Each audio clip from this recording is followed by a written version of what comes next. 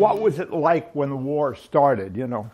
Okay, I was a young 18-year-old kid, and in November, when I turned 18, I was wandering. I didn't know what I wanted to do with my life. I got out of school, high school. I took a job in a hardware store, and for $18 a week. And I said, nah, there's got to be something better than this. So one day I went down to another town nearby, and it was a Marine recruiting officer there, and there were two Marines in their dress blues, and I said, man, that's for me. I didn't have signed up. Well, that was November, and they said, okay, we'll give you a notice, and you'll come in for induction in a few weeks down in New York. A couple of weeks went by, and the war broke out, and everything was chaotic. I got a notice, and they said, we're going to defer your induction for a while for two reasons. Number one, the big influx of recruits signing up. Plus, I was supposed to go to Parris Island for boot camp, and they had an outbreak of measles down there. So they said, we're not going to take any more recruits. Stand by until we call you. Well, that went into December. And the attitude of the country, because it was, you know, we've been bombed, and the rumors that were flying around the town. Did you hear the Japs were landing in San Diego, and the Germans were in Miami, and the rumors were wild. People were just, you know, panicking. Things settled down, and it went on in a normal, cautious manner. And then the first thing you know, I got a call, and they said, okay, you report to 90 Church Street, New York, for induction. And this was late in December, and I went down. It was a snowy day. Two friends of mine, buddies, went with me, and I was sworn in. It was late in the afternoon, and we got on the train, and the train started to take off. And of course, I assumed we're going to Parris Island. And we're riding, and I know New York pretty well, in the state. And I said, this train is not heading south, it's heading north. And we had, I think there was about 4 cars on the train, Pullman cars. And this is a steam train. Now, there was no diesel in these days. This was a steam train. So there was a gunnery sergeant aboard the train. He came by, and I said, Sergeant, I said, we're supposed to be heading south, and my compass says we're heading north. He said, you're right. I said, where are we going? He said, you're going to Buffalo. I said, Buffalo? Parris Island's that way. No, you're going to Buffalo. Well, okay. The Marine Corps knows what they're doing. We went to Buffalo. We went to Buffalo. We went to Chicago. We came down through Illinois, Indiana, and all at major cities we stopped. We hooked on another car full of recruits. We had one engine. We started with 2 engines and about 14 cars full of recruits. Went all the way down south to Texas, across Texas, over to San Diego. That's where I went through boot camp in San Diego. That was about a 10-day train ride. Now, you have to appreciate this. This is a steam train. There's no air conditioning. And the head, if you've ever been on these old things, is about as big as a little broom closet, a sink about this big, sort of like a head on a plane today, you know. And there's no water. You can't wash. You got to open the window if you want air. Well, all the black smoke comes in. We were the dirtiest, the scroungiest bunch of recruits that ever came in. How long? It was about 8 to 10 days it took us to go all the way down. Now, we stopped at little towns along the way to pick up more recruits and stuff like that. We weren't allowed off the train, but there were some local USO ladies, and they came with donuts and coffee. I think all we had to eat on that train was American cheese sandwiches, if I recall. It was a car where you could get something to eat. And we got to San Diego, and they pulled us into a freight yard. And I'm sure they didn't want anybody to see this mess. They pulled us into a freight yard, had 6x6 trucks all covered up. Get out of the train, into the truck, cover you up and bring you into the base. and that's where boot camp started. And it was a heck of a train ride. And I remember talking to some of the guys, and they said, you know, this is dumb. Is this what the Marine Corps is going to give us? And we entered into the barracks that evening, and we hadn't really had a good meal in about 8 days. And they said, go into the mess hall and you'll get something to eat.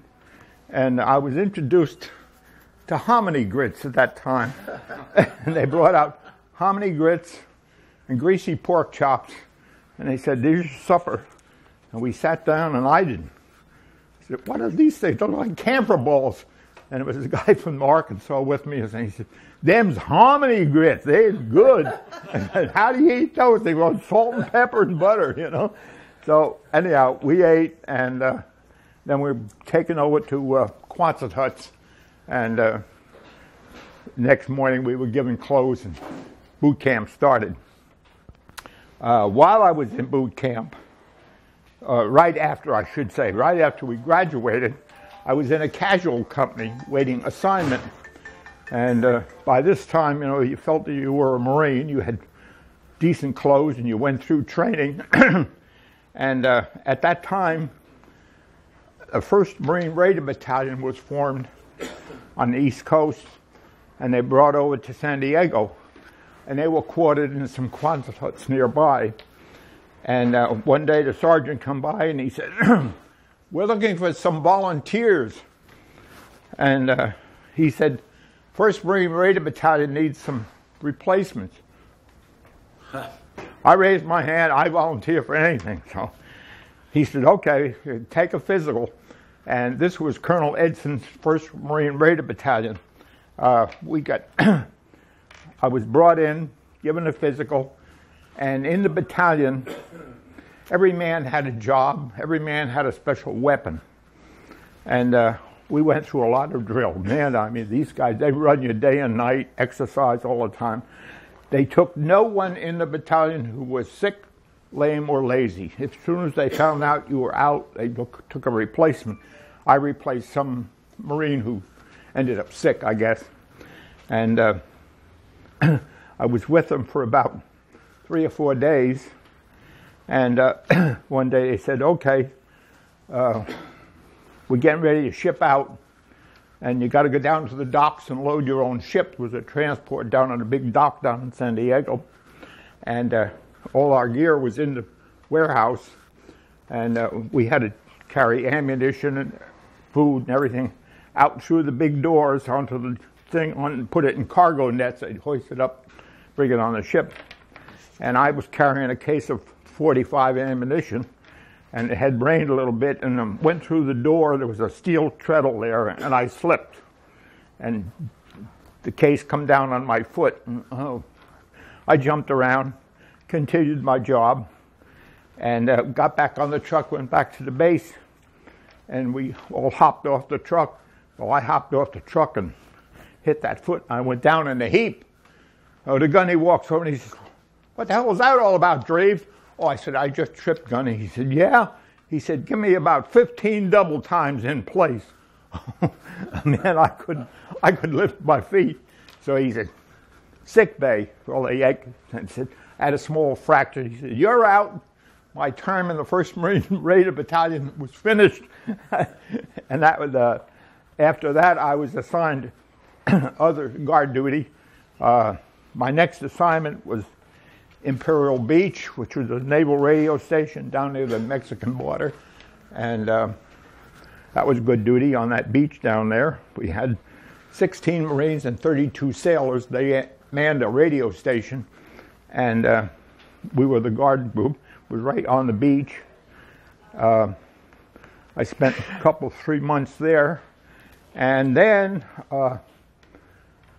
I got leave. They said, oh, you haven't been home yet. And he said, you're close to be over a year. And he said, a lieutenant, was a Navy lieutenant in charge. He said, we'll give you leave. I said, fine, thank you. And I made arrangements to go back home. Well, I got back home, and the war was going on, and things were being rationed. Well, when I got home, my mother says, "Boy, am I glad to see you." And I said, "Yeah, I'm glad to see you too, Ma." She said, "Come on, we're going down to the war rationing office." Every town had a ration. Everything was rationed.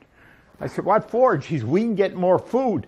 If you had a military member come home on leave, everybody was so much meat, so much butter, and so forth.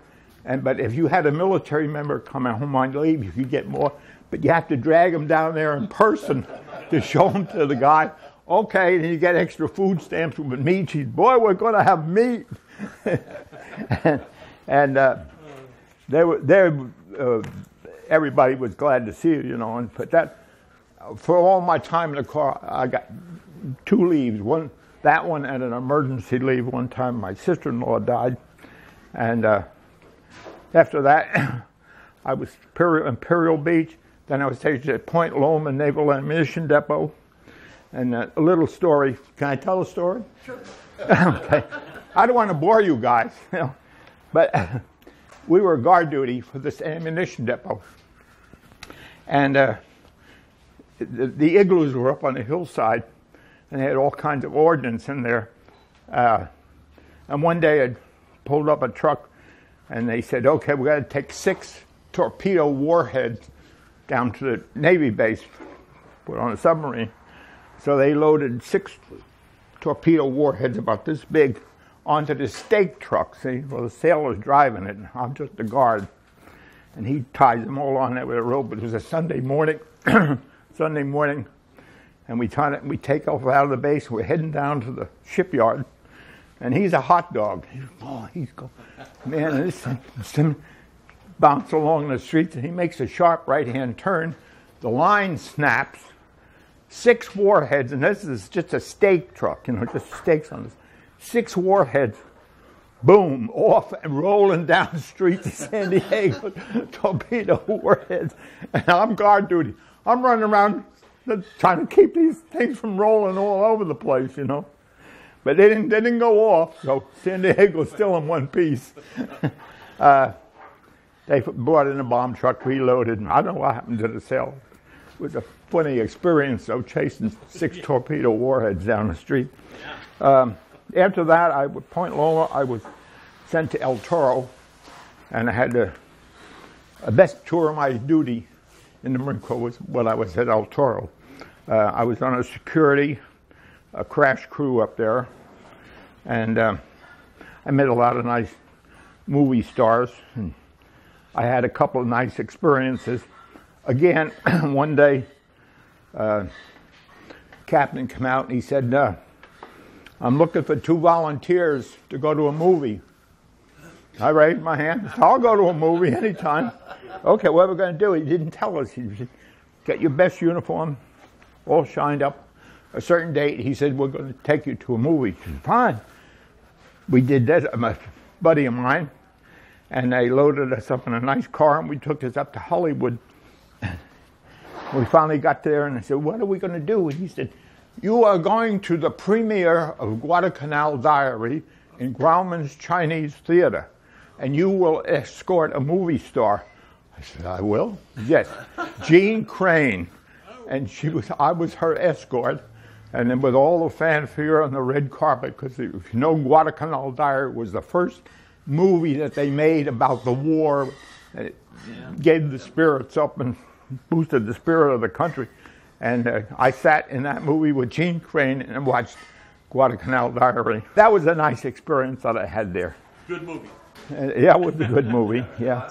I met a couple of the stars that were in the movie, too, you know, while we were there. I had a good friend who was stationed with me at El Toro, and he had a sister who lived in Hollywood who was married to a man who had a dry cleaning business, who cleaned a lot of the actresses and actors' clothes. So he knew a lot of these people. Well, on a weekend, we get liberty, he and I, and we go up to see his sister. And they didn't have any kids, and they were always glad to see us. So we went up one weekend, and they said that they had an invitation to go to a wedding but they refused because she told the guy who asked them, she said, I'm entertaining my brother and his friend, 2 Marines from El Toro. I said, no, bring them along. Where is this wedding? It's in Beverly Hills. The invitation was from Alan Mowbray, if you ever remember Alan Mowbray. Played a butler, English butler a lot in the movies. And his sister was getting married up in Beverly Hills, and we were invited to the wedding. So we went to the church, and we've driven up to the church, and we walked in and walked up the front and sat down very cautiously. And the next thing you know, a man slid in alongside of me, and I kept my eyes up front, and then I glanced over, and it was Charles Boyer sat next to me. And he smiled, and we smiled at him, and so forth. After the wedding, we were taken to this Alan Mowbray's home in Beverly Hills, a beautiful place. Big party. And there were a lot of people there. The one I remember in particular was Ethel Smith. If you ever heard of Ethel Smith, she was a famous organist. She could play the organ. She was great. And she played music all night. Wine, women, and song. We stayed overnight with a heck of a hangover. The next day we were taken back. But it was a nice experience. And after El Toro, I was transferred back to Pendleton. I went through infantry instructor school and was pulled out to be an instructor, which I was for a while. And I kept telling my captain, I'd like to go overseas. You know, I think I've had a good Hollywood Marine job here, but I think my duty is overseas with an active outfit. He said, you don't want to do that, Dreves. He was a Guadalcanal vet, as a matter of fact. And I said, I pleaded with him. He said, okay, I'll ship you out on the next thing. And he released me, and I was shipped out. And that's when I joined the 1st Division before the Peleliu operation at that beautiful island of Peleliu. We were on White Beach. It was the second day in. We took a hell of a beating. And as I mentioned to Hawk, it was so hot. I remember I passed out probably for about 10 minutes after we hit the beach. You're being shot at for one thing or another, and then at 115 degrees, and you got 2 canteens of water. That's all you had, 2 canteens, and until they brought in this other putrid water. But anyhow, on the second day, our company was moving in slightly, and our regimental commander was Chesty Puller. He came up to our company, and my company commander was Captain Everett Pope. And he said, Pope, he said, there's a hill, I can't remember the number, every hill had a number, 454 or something, a little knob up there. And he said, get your company up on that knob. He said, intelligence tells us it's a high point, and when you're up there, you'll be able to look down on another valley with the Japs and everything else. He said it'll be a good vantage point. Okay, we started off, went through a swamp. There was a little road, and we had a tank with us, and the tank was going along, but it was very narrow, and the tank went off into the swamp. He couldn't get out. They brought in another tank to get him out. It got stuck. So we forget the tank. We went in. We lost a few men approaching this hill. We finally fought our way up the hill. We had 32 Marines going up. I think by the time we got to the top of the hill, we probably had about 28. Well, we got to the hill, and intelligence was crazy. I don't know where they got their information from, but we weren't on the top. We were in the middle. The Japs were above us, and the Japs were below us. And it was all coral. I mean, and this coral is sharp, right? It'd rip your clothes up and everything else. You couldn't dig in. You just piled rocks. Well, we formed a little perimeter around a cliff, and it was starting to get dark at this point. And we formed a little perimeter, our company in there, and as soon as it started to get dark, the Japs, well, they were popping away at us from above. Then they started a heavy mortar barrage from the lower part, and they started a banzai charge up the hill. We could hear them coming. We couldn't really see them, but they hear yabbering away, and they'd come up the hill, and we'd fire back. Well, this went on for maybe a couple hours, and by this time we're running out of ammunition. We have everybody is low on ammo, and we're losing men, getting hit. Captain Pope is running up and down the line. He says, pat you on the back. He said, "You all right, Marine? Hang in there. We're going to get out of here." So we hunkered down, and another charge came up, and then we were out of ammunition. So let's do something. We pick up rocks. We throw it down the hill. Well, the Japs are coming up, and these rocks are rolling down. They think they're hand grenades. So they scurry back down, but then the rocks don't go off. So they get a little smart, so they come back up and try it again. We throw more rocks. But on the third time, they're not going to stop. See, by this time, they're close. Whatever grenades we had left, we let them have it. We ran out of ammunition. We threw ammunition boxes at them, machine gun boxes. It finally got to hand-to-hand. They came over the list, and you went hand-to-hand with them. We threw them off of cliffs, and some of them got in. A lot of guys got killed. Make a long story short, come dawn, we came out, we had 8 men left out of 32. It was Captain Pope, myself, and 7 others. And we were the only ones left. We called for relief earlier in the evening while we still had a walkie-talkie, but that went out. But they said, hold your position, and which we did during the night. We were relieved the next morning, and we came off of that hill with eight Marines, and Captain Pope. We got down to the bottom to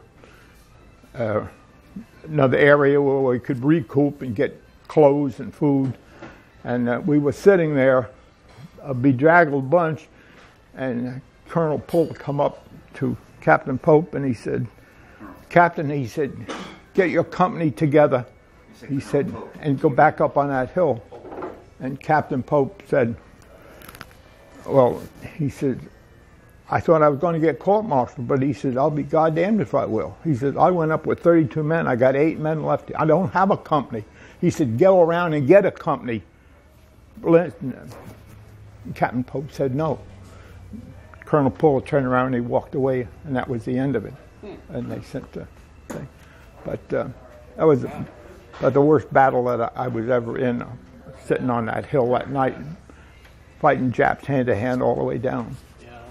We went through Peleliu, Okinawa. Oh, the one last thing to find us up. After the war ended on Okinawa, we were sent to the northern part of the island. And, of course, again, the rumors, the war is over. Man, the 1st Division's going home. A big parade in San Francisco. No, it's going to be in New York. This and that. Everybody. And we're wild. The jungle juice was flowing. I don't know where it all came from, but there was plenty of jungle juice.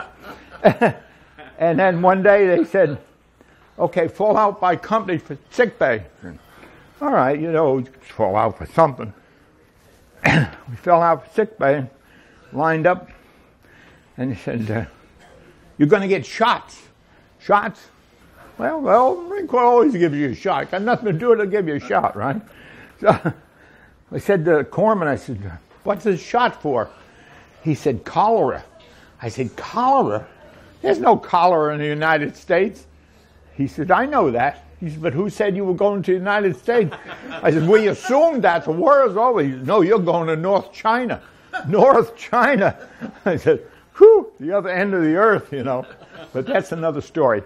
We went to China, and I spent 4, 5, 6 months there. And I really enjoyed it because we had our problems with the Chinese communists, but I enjoyed China. It was one of those places that, as a young boy, it was mystique. It was a foreign place. You only read about it. And we had the rare opportunity. When we got there, they opened up the Forbidden City in Peking, which no Occidental had been in over a couple of 100 years. Occidentals were not allowed in there, but they opened it up, and we went through all the palaces and everything in Peking. And I got to go up to walk on the Great Wall of China, When the Chinese communists found out the war was over, they came out of the woodwork like worms. Before the war, you never saw them. I mean, while the war was on, they never bothered anybody up there. They were hiding somewhere. Once the war was over and there was no resistance from the Japanese, the communists came out, and they came to us. They came to the Marines, and we had we lost a lot of Marines in North China, not being known. We had a lot of firefights with the communists, Chinese communists. They'd move into the city at night. I was in Tientsin, and we'd make a patrol, through a truck around the streets, and all of a sudden you come down one block, and the next thing you know, there's a whole bunch of Chinese communists with a barricade there. We don't speak Chinese, they don't speak American, And it's me, you business, me, you, so forth. But anyhow, we sort of play it low key, and we didn't want to get into a firefight with them, yet they had no business blocking the streets. So one night we were there, and the communists came out. There were about 8 Chinese soldiers, and they had a truck, and they stopped us. We had 4 men in a truck or jeep, and they stopped us, and there was a lot of palaver going on, and the old cigarette always seems to get away. You break out a pack of cigarettes, or offer them a cigarette, everybody smoked. So we were talking to the Chinese, and we could always say, you could tell a Chinese general by how many fountain pens he had in his pocket. If he had a dozen, he was a big guy. He probably couldn't write, but he had a lot of fountain pens in his pocket. And they had bolt-action rifles. And we said, can we see your rifles? And, things eased off a little bit. The guy would show us the rifle, and we'd pass it. Take the bolt out. Handed back his rifle, he didn't know where the bolt was gone. And finally we got a half dozen bolts, and he said, "That's it, get out of the way." We went on our way. But there were incidents where they were attacking the coal trains, and we had a lot of firefights. I wasn't in a firefight with them, but other troops were in the division war. We were losing our shirt over there. It was only when the big naval battles were Coral Sea and Midway where the tide turned. But that was air and sea. And the land acquisitions of island hopping was still minimum. You remember there were Taro and a few of them. There was a lot of fighting going down in the Philippines, but the Marines were taking all these little islands on the way up. But the papers said, how great the Marines were doing, and it was a big boost to the morale of the company, to the country. I was looking through some of my papers yesterday, and my parents saved all newspapers where Marines were involved from the New York papers, and I was looking through. I have all these papers from the Journal American, the Daily News, with headlines of what the Marines were doing and how the country was responding. It was good. It was encouraging, because we didn't get that much information. We were only with our division. But what's the Marine Corps doing? Well, we hear the Marines are taking Taro or something like that. But everything was centered around your division and what you were doing at that time. And plus, we didn't have, in today's war, there's communications. You can talk to your family. We wrote letters, and the letters were all censored, right? You wrote a letter home. You had to go to your company lieutenant or commander, and he read your letter. If you said anything about the Japanese in there, he'd cut it out. Yep. Right? Everything was censored. Let's give them a big round of applause.